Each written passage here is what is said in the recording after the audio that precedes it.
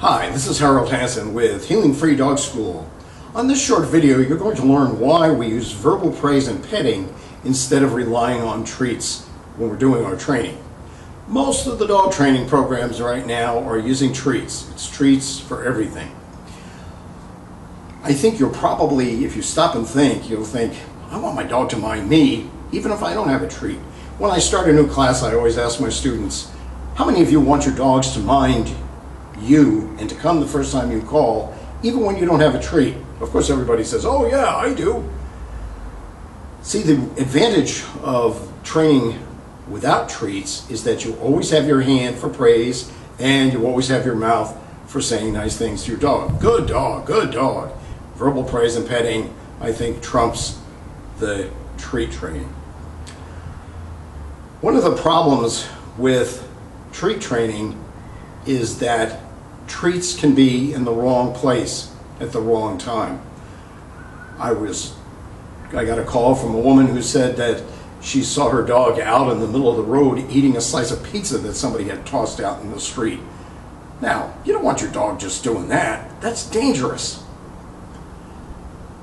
Stop and think of this too. Suppose your dog sees a squirrel. Now, if you have a hot dog and you're waving the hot dog hoping that the dog is going to come to you, and the dog is having to make the choice of, let's see, you're standing there waving a hot dog and there's a squirrel, the squirrel is running and the squirrel is squeaking and making noise and I get to chase it. I would bet that most dogs would think that's a lot more fun than somebody going and getting a piece of hot dog. Another concern is that dogs learn the wrong lesson. I teach in a school gym, and I was teaching in the gym one night, and I was facing in this direction, and I heard this very loud growl behind me. And I turned around and I looked, and there was a student with a big Rottweiler, and the Rottweiler was simply sitting there looking at her and growling at her. And I thought, well, she's not doing anything to the dog. What's his problem? And I would look at her for a while and nothing would happen, and then I turn away and I hear this big growl again. So after a couple of sessions of class, one of the other students on the other side of the room called up and said, Harold, the reason that dog is growling at the woman is that she gives him treats, and if he doesn't get a treat, he growls at her. Well, to me, this is like getting mad at the vending machine. I didn't get what I want, so I'm gonna raise a fuss. You don't want that. You don't want to be a vending machine to your dog. You are going to feed your dog, sure, but you don't want your dog running over and demanding it. Another problem that we have is this completely, what I think is a silly notion of exchanging. This is the sort of thing where your dog, say, runs over and picks up your expensive TV remote and gets ready to start chewing on it. What you're supposed to do is get the remote from the dog and give the dog a treat. To me, this is somewhat like somebody going out and robbing a bank and then calling up and saying, I understand there's a reward for robbing the bank and I would like to turn myself in and collect it. To me, that's nonsense. What the dog is learning is, let's see, how do I get a treat? I have to go do something wrong, and then when I stop doing something wrong, I get a treat. That doesn't make sense to me. Think of this. There are other things more important to a dog than getting treats.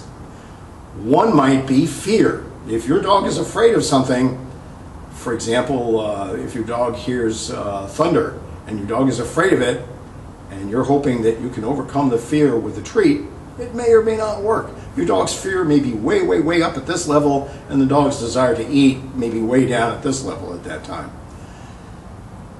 I lost my first dog because he ran across the street and got killed by a car. As a college kid, I didn't know what I was doing, and I felt horrible about that. He was only 8 months old. He was running across the street to go visit another dog. For him, socializing was more important than paying attention. Now, would he have responded if I had given him a treat? I don't know. But the whole idea here is that we want our dogs to pay attention to us. Really important for their safety. That's a big, big concern of mine. I want a dog that's going to be with me If he sees a squirrel, he's not going to be thinking, I'm going to go chase the squirrel. If he sees another dog, he's not going to be thinking, hey, I'm going to play with the other dog. Some dogs like to guard things. That might be a more important concern to the dog at the time than getting a treat. Again, I think for some of the activities, like the fun activities in agility or something like that, if you're using treats, I don't think there's a problem with that because it's all confined and safe. But for safety, I don't want to rely on treats for my dog's safety. Think of this. You always have your hand, you always have your mouth with you. If you're out of treats and you're sure your dog knows, right? In other words, your dog thinks, you don't have a treat, forget it. So, at Healing Free Dog School, you get your dog to mind even when you don't have treats. I hope you'll think that's an important idea. Thanks for watching. This is Harold Hansen with Healing Free Dog School, HEELING Free Dog School.